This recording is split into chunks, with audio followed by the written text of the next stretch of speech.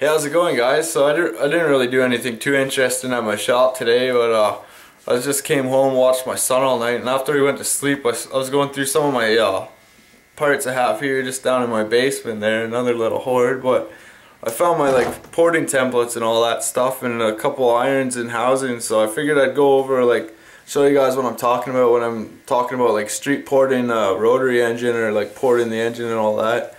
Like it's basically like with a piston engine, like if you want to get more power out of the engine without adding like a bigger turbo or nitrous or anything like that, you go with like a bigger camshaft and freer flowing heads and like a valve job and all that. But like with the rotary engine, they only have 3 moving parts in the engine, so to get more power out of it, you just pretty much need to do a little porting job to it. So I'll go over all that stuff and I'll show you what I'm talking about.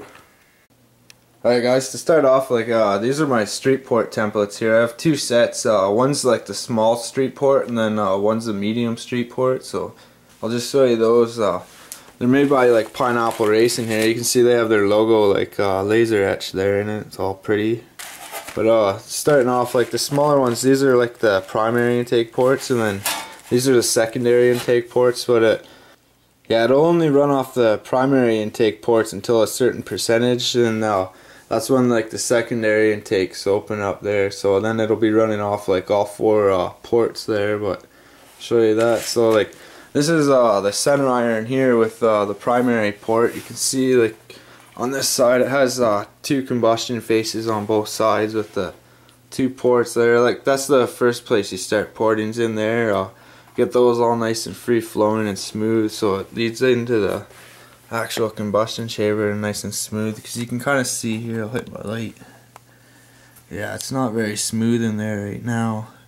And when you change like the shape and everything of these, that's it starts changing like the actual engine timing and everything there. But you can see that's a stock one here. So when you get these, you have like that dye, or even you can use paint or anything, just so you can coat that over and use something after to etch in like the line. Yeah, so starting off here, I got the template here, so just put that over there. And you notice how it has the holes on each side there. Just use the engine dowel pins just to keep it lined up, so get all the timing marks right. Yeah, so you can see it here. This one is quite a bit of grinding because it's a pretty small port stock, but you can see how much it ends up opening it up a lot earlier. And then there's a lot more flow that could make it through there, and then it closes a little bit later. But it's just to start off there. Yeah, so that's the intake port there. I'll switch over this is a secondary port. This one's not as much grinding. A lot of the grinding's just all in the runners there, getting them nice and smooth, like opening them up a bit there. So this one's just a little bit of meat all the way around there, so you can see that. Yeah, the exhaust template came with this little jig here. You can see that it matches like the shape of that. So you put that over there, then it has the hole down in there. You use the engine dowel pin again here. Just line that all up. Slide that through on both sides. So you get that, and then it has you can see those little nubs there. This is the exhaust port too, and then it has those little nubs there. You just line those all up. It's kind of hard one-handed. Then you can see the difference there. I'll hit my light here so I flip you guys around like that.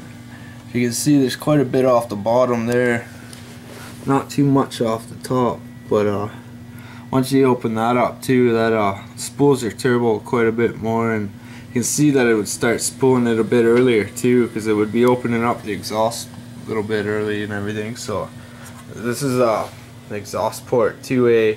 It's more like a oval shape, and this one's more of like a shovel shape or whatever. See this one here. I have my hand. Yeah, so this is the exhaust port 3 sitting on there. It's just more of a squared edge at the bottom with a rounder top. this is a stock corner seal right here. You can see it has the hole there and has these little rubber inserts or whatever that go in there. These are the older style ones. They have some that are solid, like right here. This is the type I used in my red car's engine. Yeah, so you can see this one's bigger too. It's because I used like a 3mm apex seal instead of the standard like 2mm here. But put them like this. Little Pac-Man. Yeah, so you can see the difference right there.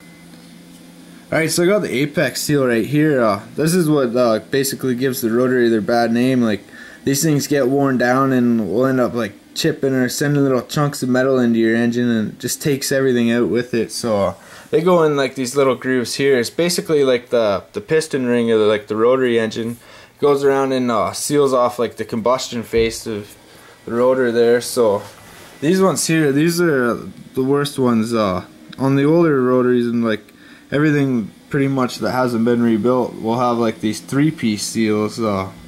Mazda ended up switching to a 2-piece seal now, so they're a lot more like durable and everything. But these ones, they'd get worn down so much, and then this top piece gets rocking around, and then it ends up just breaking off, and then a piece of metal like that through your engine, it's gonna do some damage for sure. But I'll show you, like on this one, this is a 2-piece 3mm seal. This is what I used in a red RX-7's engine there, so you can see the difference there. So there's one solid piece compared to those two. Like, these ones are actually a lot thicker. This is a 3mm seal, and the stocks only have a 2mm seal, so it's even beefier there too. Yeah, so there you guys go. Hopefully you learned a couple things. So like probably in the next month or so I'll have the rebuild kit for that black car's engine, and then you guys will actually get to see me like tear down the motor, start cleaning it, do the actual street porting like in person there, and do the rebuild and all that. So check back for that later on. I don't know, I'll talk to you guys all later.